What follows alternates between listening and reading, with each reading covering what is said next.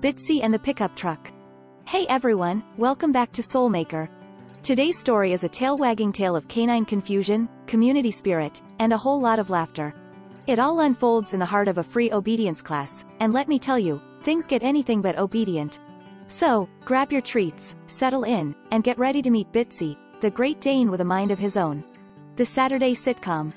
Every Saturday, the community center transformed into a symphony of barks and whines. My friend Rosa, a vet with a heart of gold, ran these free obedience classes. And let me tell you, they were never dull. From mistaking treats for birthday presents to rogue hot dogs seeking refuge in unexpected places. Thanks, Romeo the Labradoodle. These classes were a hilarious mix-up of well-meaning owners and curious canines. The misnamed mountain. Now, free obedience classes breed a certain tolerance for unusual dog names. Princess the Drool Monster and Timid Tim the Terror were just par for the course. But then there was Bitsy. Standing tall at nearly 3 feet at the shoulder and tipping the scales at a cool 200 pounds. Bitsy was anything but itsy. His owner, Martha, a petite woman who barely reached his midsection, looked like she was walking a furry miniature horse. Bitsy's chariot, a small pickup truck, only added to the comedic effect. It looked like a child's toy car struggling to contain this gentle giant. The art of the oozing sit. Heel work with Bitsy? Let's just say it was an exercise in patience. Forget the crisp obedience trot. Bitsy had his own unique style. After a series of tugs on the leash and a never-ending parade of treats, Bitsy might manage 3 glorious steps. Then, the descent began. It wasn't your average doggy sit. It started with a dignified lowering of his rear, progressing to a dramatic hip slump. Soon, his hind legs would sprawl across the floor, followed by a slow, mesmerizing ooze of the rest of his massive body until he resembled a giant melted marshmallow. We lovingly called this maneuver, Lake Bitsy, and it never failed to mesmerize the entire class. A change of pace. Bitsy may not have been our star pupil, but his goofy charm won everyone over. The children squealed with delight when he lumbered over for sloppy kisses. And even the most stoic dog owners couldn't resist a chuckle at his contortionist sit routine. These classes weren't just about sit, stay, and heel. They were about the joy of connecting with your furry friend. And Bitsy, in his own way, embodied that spirit perfectly. The Great Standoff. One scorching Saturday, however, Bitsy decided to rewrite the lesson plan. As Rosa and I started packing up, Martha, his owner, appeared with a worried frown. A little help with a small problem? She pleaded.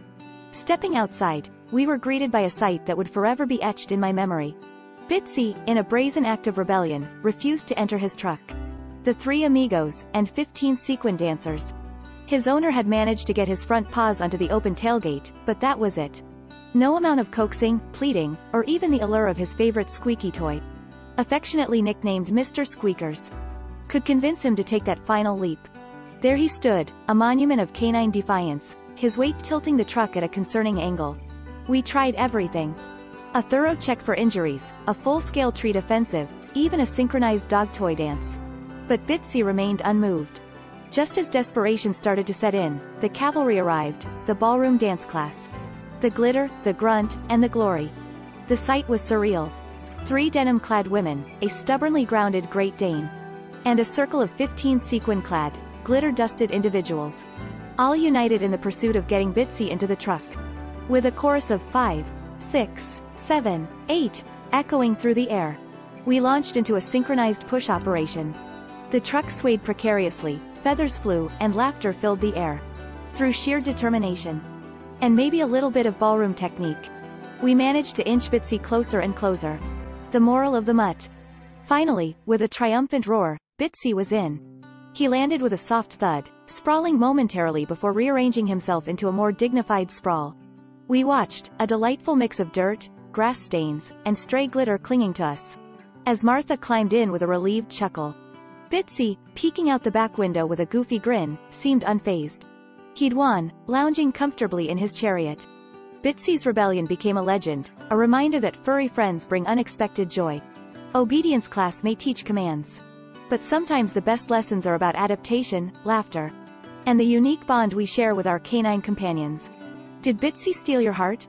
We all have hilarious dog stories to share. Unleash yours in the comments below. Want more heartwarming, and sometimes hilarious, tales of furry friends? Woof it out with a like and subscribe. Don't forget to ring that notification bell so you never miss an episode. Until next time, happy cuddling with your canine soulmates.